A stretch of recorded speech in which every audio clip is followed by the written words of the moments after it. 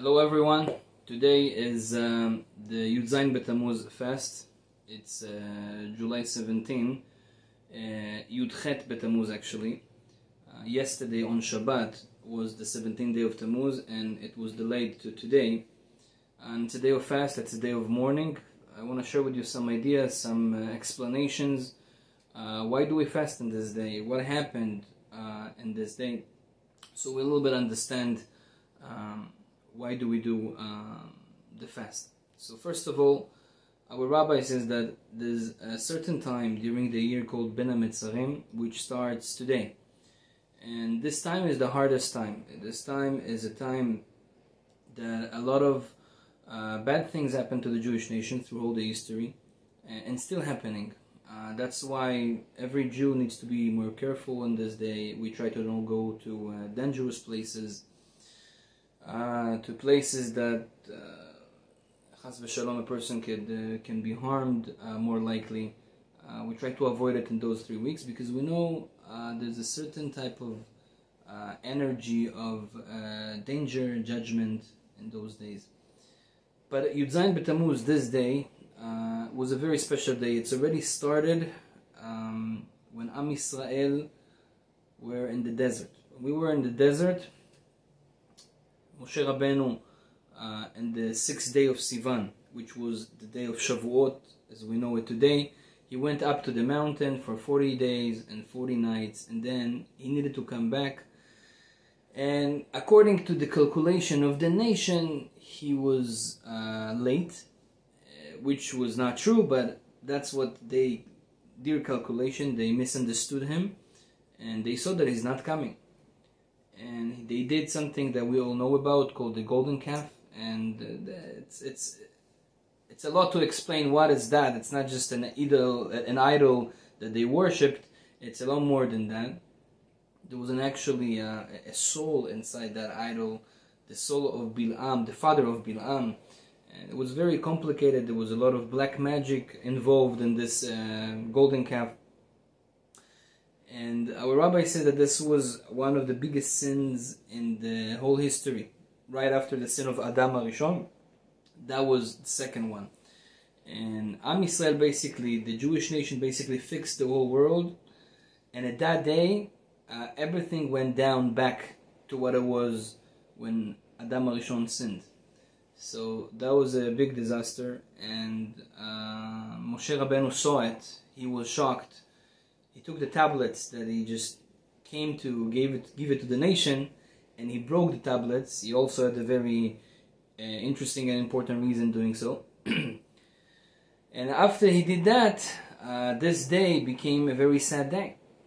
It's the day of the golden calf, and this is the first thing that happened in this day. It was exactly Yud Tammuz, the 17th day of Tammuz. If we count from Shavuot, 6th day of Sivan, 40 days, it's going to be exactly the 17th day of Tammuz. The second thing that happened in this day, a lot later, was the Matzor on Jerusalem. Matzor means the captivity on Jerusalem. In the Second Temple, the Roman Empire, they basically captured Jerusalem. But before they did it, Jerusalem had a very strong walls. They were surrounding the walls. They couldn't get in, but they made something called a matzor, means there's nothing coming in, nothing coming out. And it's happened to be that at that time, when there was a matzor, there was no food.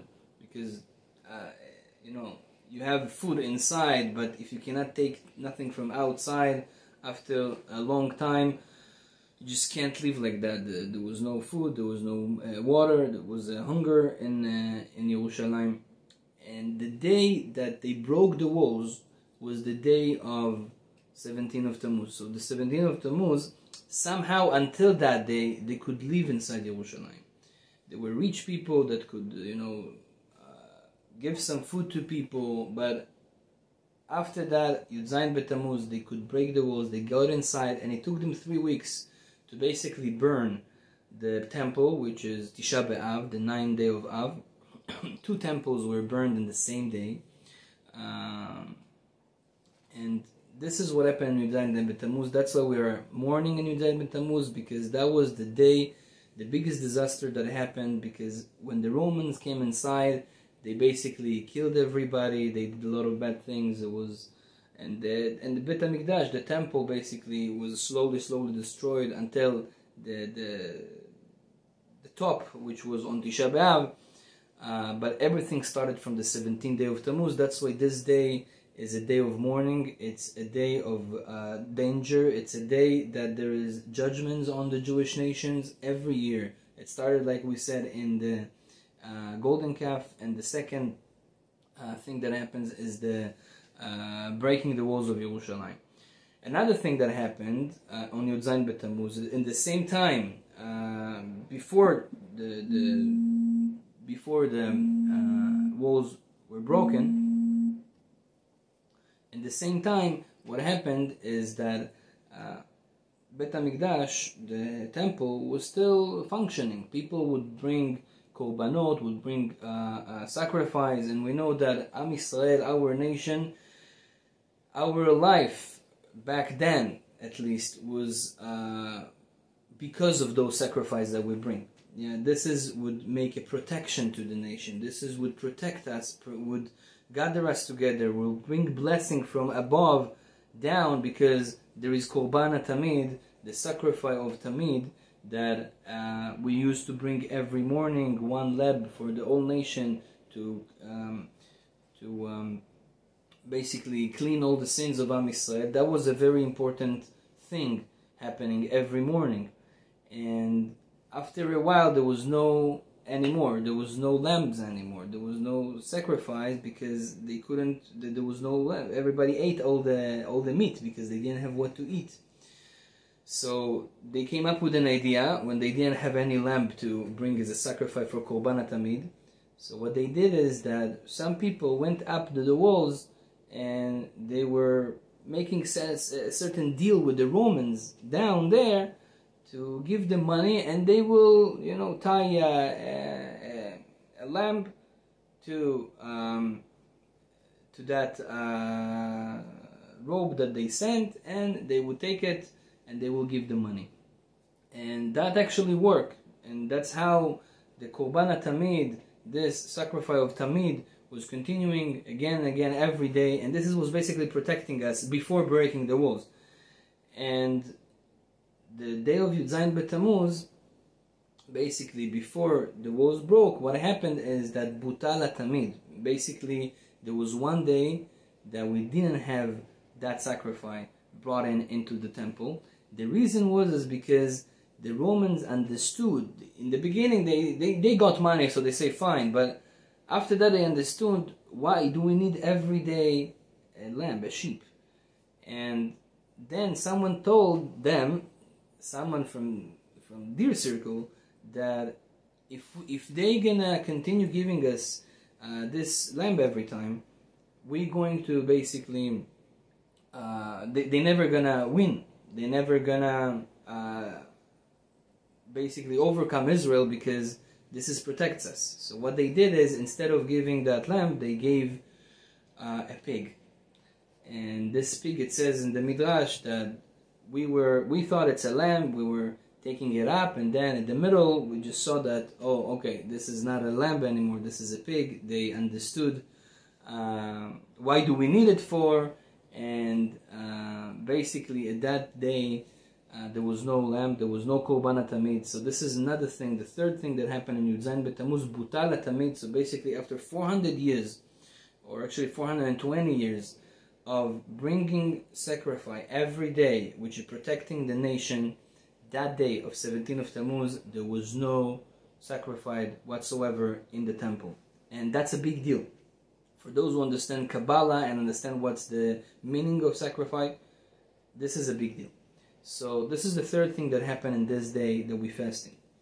The third thing that happened is Saraf Apostemus et Torah. There was a guy, his name was Apostemus. That was in a little bit different time when the Greeks were taking over. And this guy Apostemus, first time a non-Jew comes and is successful burning the Torah. Now, the Torah is the heart of the Jewish nation. Basically, there's no Jewish without Torah. If you go ask a few Jews, what's connecting us? Yeah. For example, there is a Jew, from a Yemenite Jew, and an Ashkenazi Jew, a Sephardic Jew, someone from Spain, someone from Russia. What's connecting? Someone from Morocco. Each one of them, they have a different language. They have a different culture. What's connecting between us? It's one thing is our Torah. We have the same traditions of Torah, Pesach, Shavuot, Sukkot. All those things are connecting us together. So basically what happened is Tammuz, first time in the history, someone is successful taking this heart of the Jewish nation, which is the Torah, and burning it in public. That was a big disaster. That was a very hard thing for our nation. We needed to remember that, and it's happened to be in Yud Tammuz, the 17th day of Tammuz. So that's the fourth thing that we are mourning for, the burning of our Torah.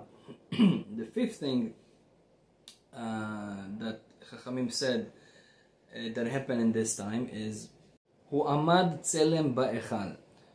Means the Romans, when they came into Yerushalayim, and the first day, 17th day of Tammuz, they came into the temple. They didn't burn the temple yet, but they took an idol and they put this idol inside the Holy of Holies, which is the most holy room in the whole world, that only the Kohen HaGadol, the big Kohen, is allowed to go in once a year on Yom Kippur.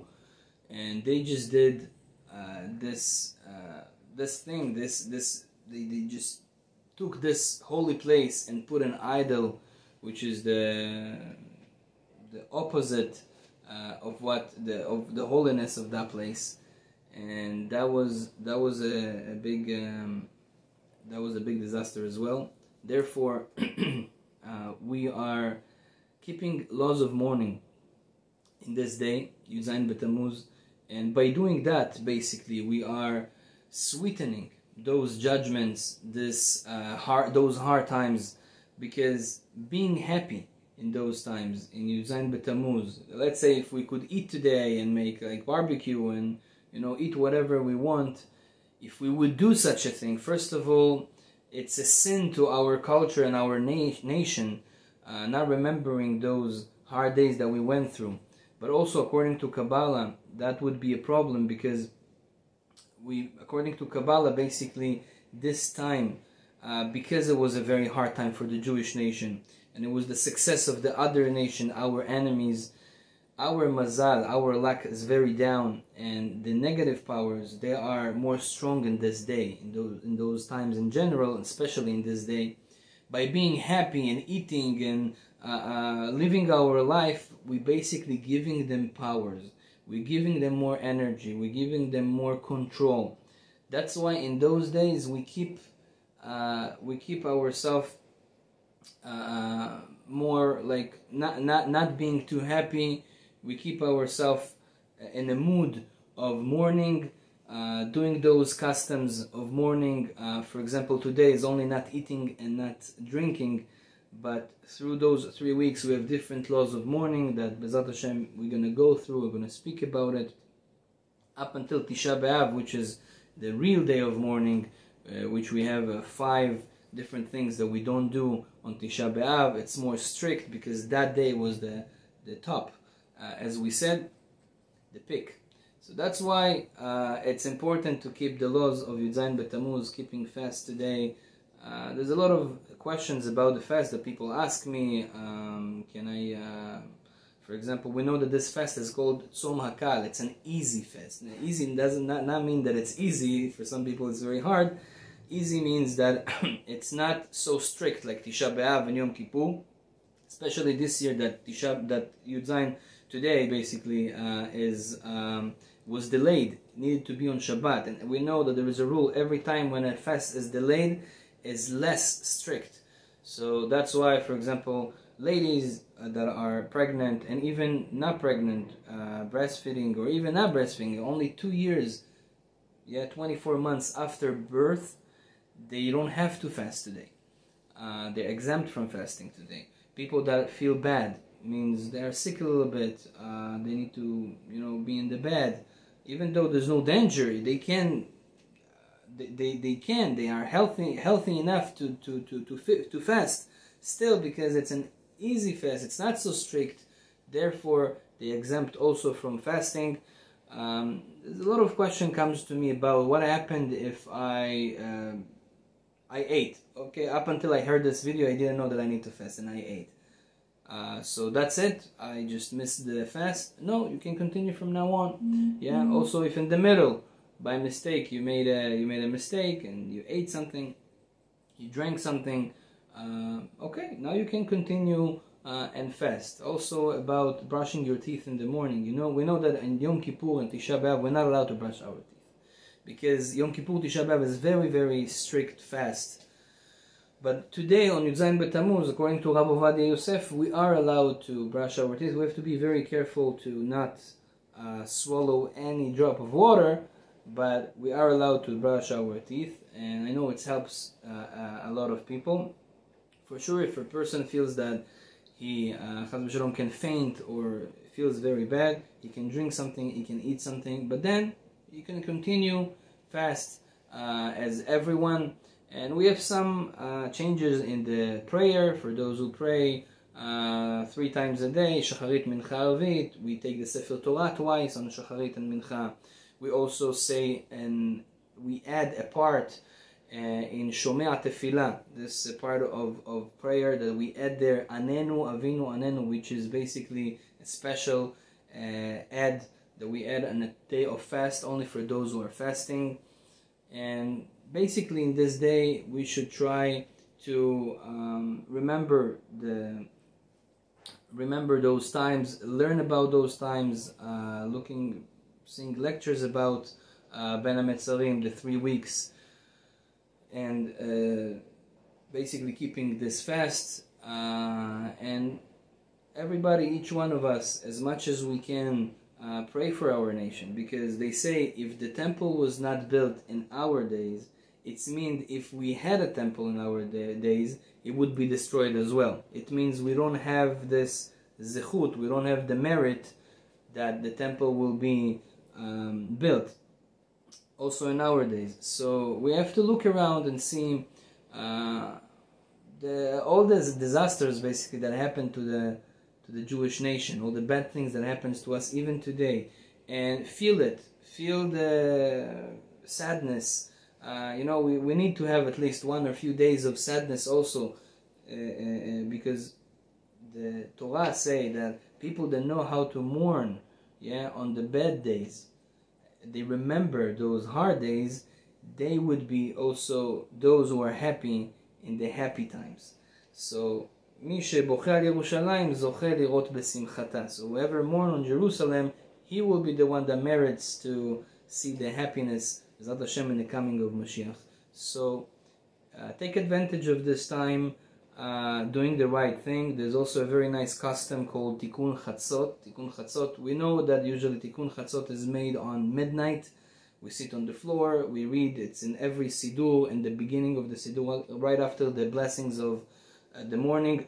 Most Siddurim, most prayer books has this part called Tikkun Chatzot. Is a very, very high prayer that opens all the gates of heaven. And usually we do it on midnight. However, in this time of Bein ha-Metzarim, those 3 weeks, there is a custom to say this Tikkun Chatzot in the midday. Means after approximately 1 p.m. We have time up until the sunset, which is like almost 6 hours, 6 hours, 5 hours, that we can say this Tikkun Chatzot. And we sit on the floor. It's good to have a carpet or something, sit on that, and just read Tikkun Rachel. There's 2 parts of Tikkun Chatzot, Tikkun Rachel and Tikkun Leah. Just read this Tikkun Rachel part, and this will bring a lot of blessing to ourselves. And by doing that, basically, we are taking an action, mourning on the temple. And B'ezrat Hashem, this is another Tikkun Chatzot that each one of us will do. Will B'ezrat Hashem bring the real redemption. B'mera b'yamenu.